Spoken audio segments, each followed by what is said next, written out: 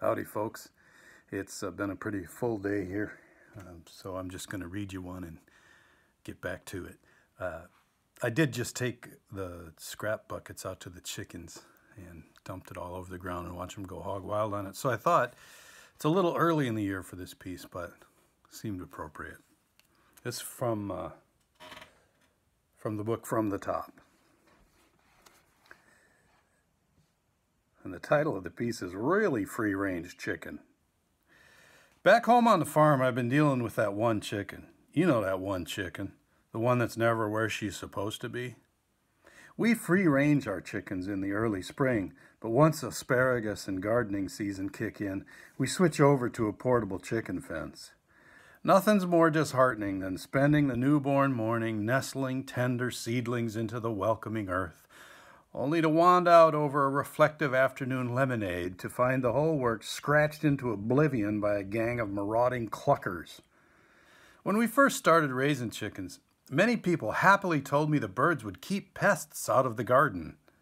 What they didn't tell me is they'd also strip the rutabagas, strafe the string beans, claw up the garlic, and peck the eyes out of the potatoes. To be fair, they do take a break now and then to poop on the deck. I'll tell you how to keep pests out of the garden. Lock up the chickens. So now we have a fairly workable deal combining a coop on wheels and the aforementioned portable fence. I let the birds out on fresh ground in the morning. They get to peck and scratch and hunt bugs just the way they're designed, and we get to keep our kale. Meanwhile, I go up to work in my little office over the garage. But this year, a pattern has emerged. By 10 a.m. or so, I spy a barred rock hen come easing out from behind the granary, free range as you please. The first time, I figured it was a fluke. I caught her and put her back in. I made that sound easy, but it wasn't. Before it was over, both the chicken and I were out of breath and making angry squawking noises. Sometimes farmers need track shoes. I went back to work, and an hour later, there she was again. Lost my place. I had checked. Here we are. I checked the entire fence perimeter for holes or gaps. Nothing. Plus, those other 49 chickens, including identical breeds with identical wingspans and theoretically identical brain pans, were staying put. It's been a week now, and I still haven't figured it out. That chicken and I have gone 16 rounds. She's lost some feathers, and I've lost some patience. The thing that really drives me nuts is that I can't actually catch her in the act. She's either in or she's out. And because of where we're grazing them, the coop isn't visible from where I'm working. And naturally, if I hang around spying on her, she stays put. I've entertained the idea of rigging a webcam so I can monitor her remotely, but we have real bad internet.